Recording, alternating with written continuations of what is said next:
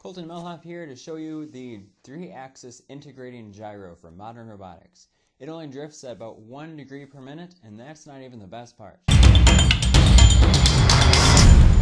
3-axis means this gyro senses rate of rotation in the X, Y, and Z axes. Integrating means that the gyro integrates on board the Z axis.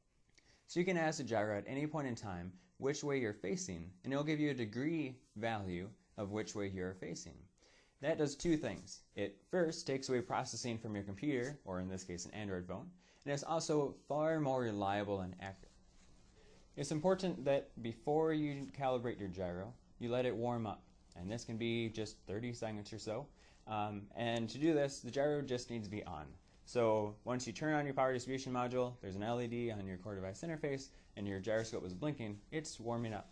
Now, instead of explaining why this needs to happen, there's this awesome video that shows how electronic gyroscopes work. I recommend going and checking it out, of course, after finishing this video. Really fast, and when the insect is disturbed in flight, the halters try to keep flapping up and down in the same plane. The insect senses this and corrects for it. Well, these single-axis gyros use the same basic principle. They have a set of microscopic wings that are vibrated back and forth with a piezoelectric current.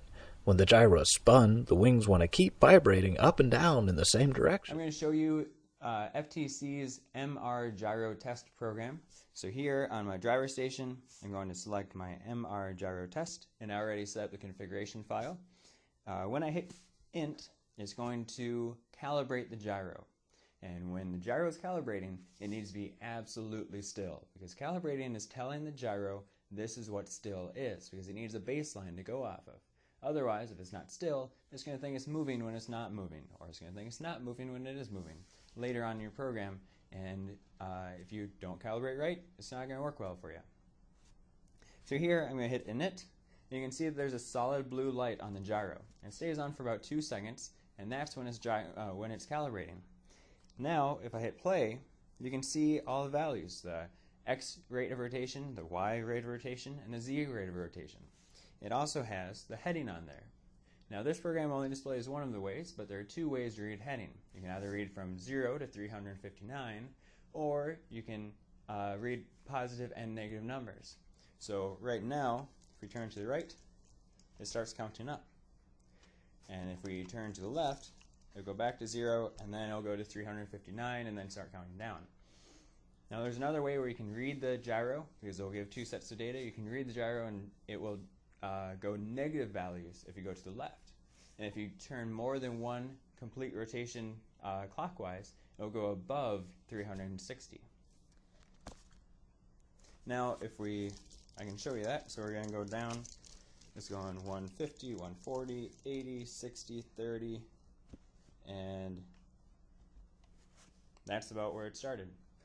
So that's the modern robotics gyro sensor. You can use this for things like going straight. As you're going straight, you can continuously ask the gyro which way you're facing, and if you're facing too far to the left, you can scooch a little to the right or put more power on your left motors. If you're facing too far to the right, you can put more power on your right motors, and then they'll keep you going straight.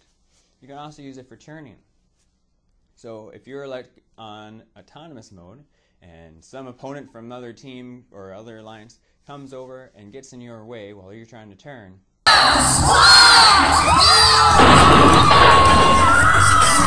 your wheels might not know that if you have encoders on them. Because if you try and make a turn and you hit a robot and your wheels skid out, your robot's going to think you made that turn. But your gyroscope knows better. So you can ask your gyroscope how far you've turned. If you haven't turned enough, you can make decisions in your program to do other things. For example, go out of the way and then try and make the turn again. Something like that.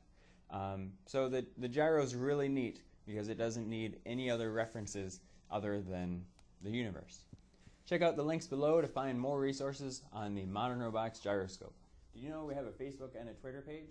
Be sure to go out and follow or like the one that you use most so you can get updates on new sensors right when they come out, or in this case, a new video.